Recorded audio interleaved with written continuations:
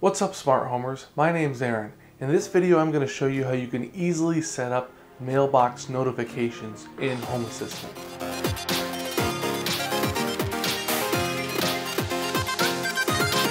Press start. Every day when I get home from work, I check the mailbox to see if we got mail. I never know if we just didn't get any that day or if someone already picked it up. The plan for this project is to put a contact sensor on my mailbox so that I'll be notified when mail arrives. For this project, I used a Zooz ZSE40 contact sensor with waterproof case and an Aeotec Z-Wave repeater. Besides that, I used a few other household items. Because of the distance of my mailbox from my Home Assistant hub, I was really limited on what sensor I could use. This distance, almost 80 feet, forced me to look for a contact sensor that could reach all the way out to my mailbox. This eliminated a lot of the different sensors I was looking at and left me with either a wired sensor, a Wi-Fi sensor, or a Z-Wave sensor. I try to avoid Wi-Fi sensors at all costs because my Wi-Fi network is really overloaded right now and I really didn't want to do wired, so I settled on a Z-Wave sensor. The problem then was the price of the sensor. Most of the Z-Wave sensors that I was seeing on Amazon were $35 or more, and that's for a sensor that you're going to leave in your mailbox, which is right by the road where anyone could take it or damage it. However, Zooz recently released a new contact sensor, which they were selling at the time for a stunningly low price of $18. And for a couple dollars more, you could get a waterproof case. This is the contact sensor that I decided to use for this project. Once the sensor arrived, I easily paired it with Home Assistant via Z-Wave JS, just following the instructions that came with the sensor. I decided to test the range of my Z-Wave network by holding the sensor in my hand and walking out the front door and across the front yard. I only got about halfway out to the road when I lost connection and I was apparently out of range. The signal had to come from my Z-Wave stick through the wall of my office and then through a metal front door and out to the mailbox. Apparently that was just too far and the wall and the door were inhibiting the signal. To try and extend the range of my network, I installed a Zooz Z-Wave light switch right inside my front door. Once I installed that switch, I heeled my Z-Wave network so that all of my devices would find the fastest route back to the Z-Wave hub. This did extend the range of my Z-Wave network a little, but it wasn't enough still to reach my mailbox. I realized that since the front door is made of metal and the front of my house has brick on it, that was probably just attenuating the signal way too much for it to reach the mailbox. Next, I decided to try a Zooz smart plug that I bought a long time ago as a repeater, but I would plug it into an outdoor plug on the front of my house. Again, I heeled the Z-Wave network, and this time I had signal all the way out to the mailbox. This proved that the metal door and the brick on the wall was probably what was inhibiting my Z-Wave network from reaching the road, and that just having a repeater plugged into the outside of my house should extend my network as far as it needed to go. I then ordered an Aeotec Z-Wave repeater to use instead of that smart plug. Distance problem solved. Next, I did some planning as to where I would mount the sensor on the mailbox. After testing how it would look on a cardboard box, I proceeded to install the sensor on the inside of my mailbox. Unfortunately, as soon as I put the sensor inside the mailbox, it stopped communicating with my Z-Wave network. Next, I tried mounting the sensor underneath the mailbox, no signal. Tried mounting it on the side of the mailbox, still no signal.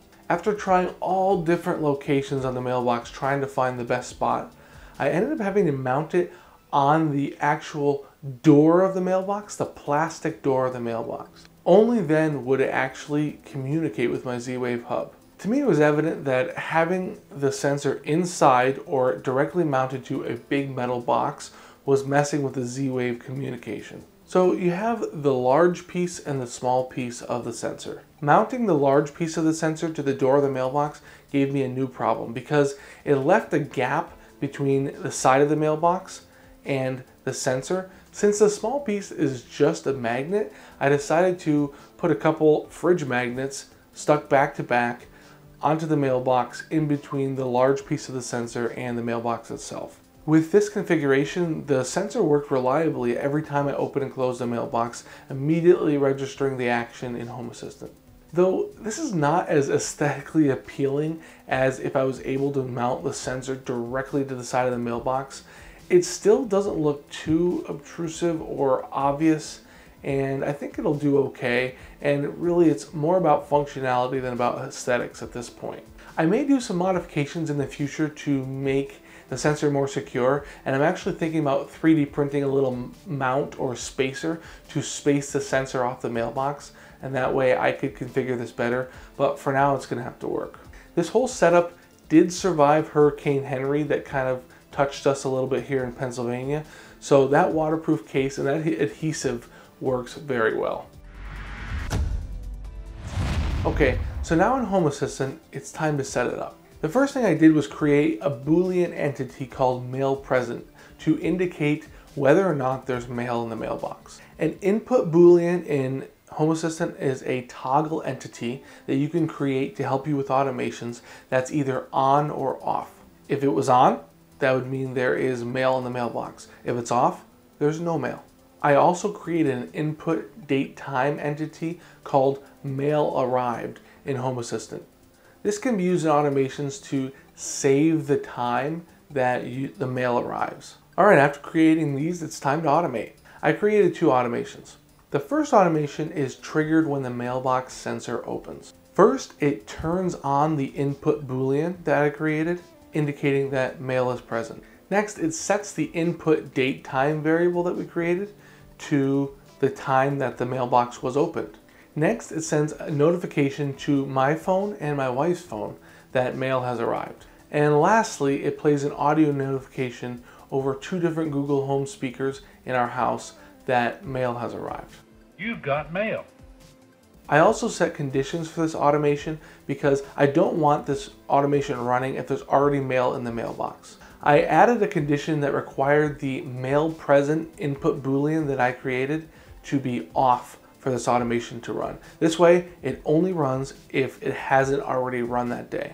So next, there needs to be a way to turn off the mail present input Boolean or to clear the notification, so to speak, so that the automation can be run the next day. To do this, I created a quick little automation that sets the input Boolean to off every day at midnight. So the next part is actually my favorite part of this project. I created a notification or a card of sorts on my Home Assistant dashboard that's mounted to my wall in my kitchen that shows me that mail has arrived and the time it's arrived. This way, a quick glance at my dashboard, I can see if mail came or not, if I didn't hear the notification already.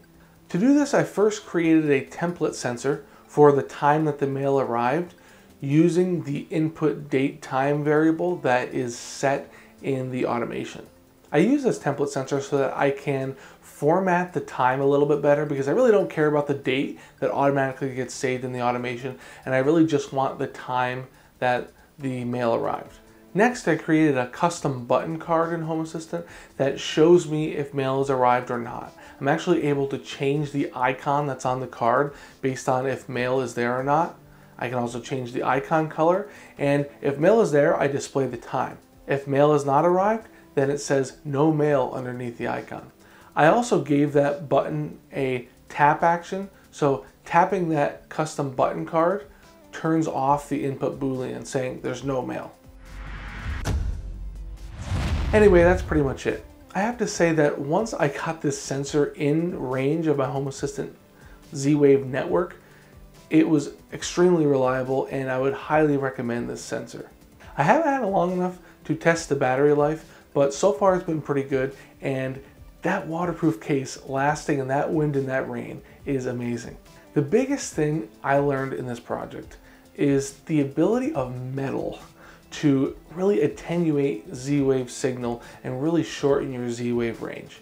I can't believe that a metal mailbox or a metal door can inhibit the signal that much, but it's something to keep in mind if you're planning on putting a sensor outside or a long distance from your hub, is that metal is a problem. Not only that, but brick. Even though Z-Wave is supposed to have a much longer range than Zigbee, the construction materials of your house are important and you want to keep those in mind when you're trying to set up a sensor that's far away. If you enjoyed this video and you want to see more like it, please subscribe, hit the like button and hit the bell if you want to be notified when new videos are uploaded. I'm going to be doing more guides like this as well as product reviews and some home automation idea videos. I'd be very interested if there's anything I can do to improve my automations or this setup, so please leave a comment if you have any ideas or suggestions or if there's anything I missed. Anyway, thanks for watching. We'll see you.